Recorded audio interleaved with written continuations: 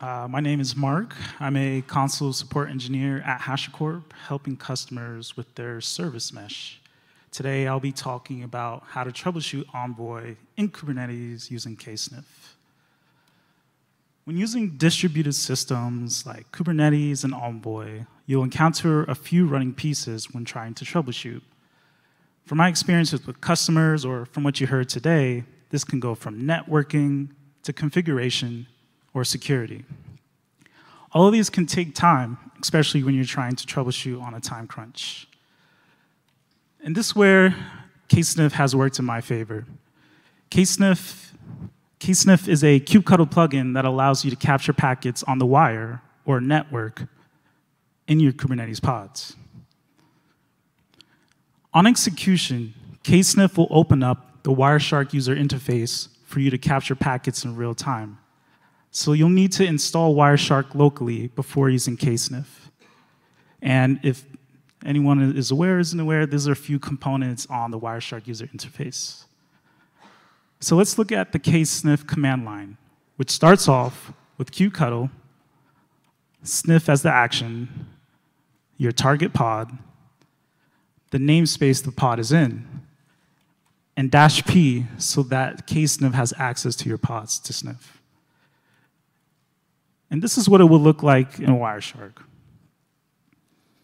And here's a diagram showing that on execution, a Ksniff pod is created with a privileged container, and that container will access your pod's container. And on the right just shows Ksniff locally opening wireshark. So when we have Envoy in the mix now, we're going to use the -c flag to target that container. And this is what it would look like. And there's not much difference in this diagram except that the Envoy container is now being targeted by a privileged container. So now that we've gone through the command line for Ksniff, let's try to troubleshoot Wireshark Envoy on Wireshark. It's important to know that Wireshark won't explicitly tell you what's wrong or how to fix it. It'll simply gather the data for you to analyze. So you'll need some knowledge or upfront knowledge of general and Kubernetes networking.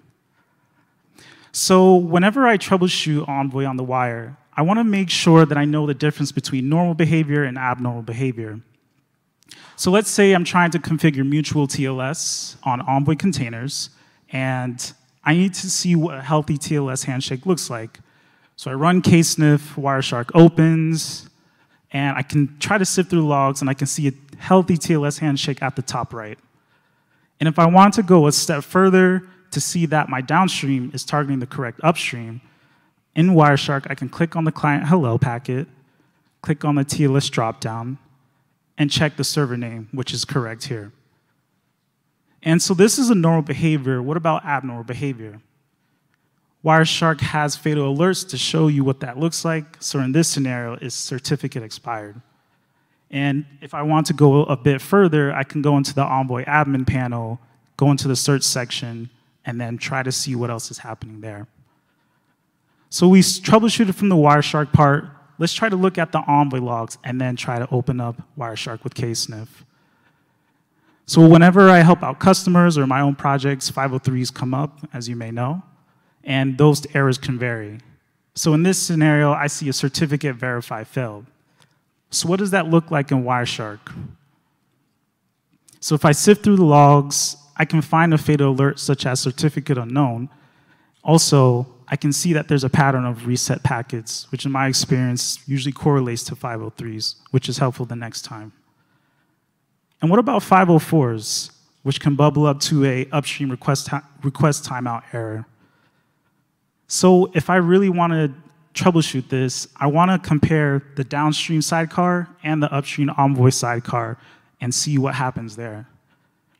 And from this example, I see reset and TCP retransmission package, which is indicative of network congestion.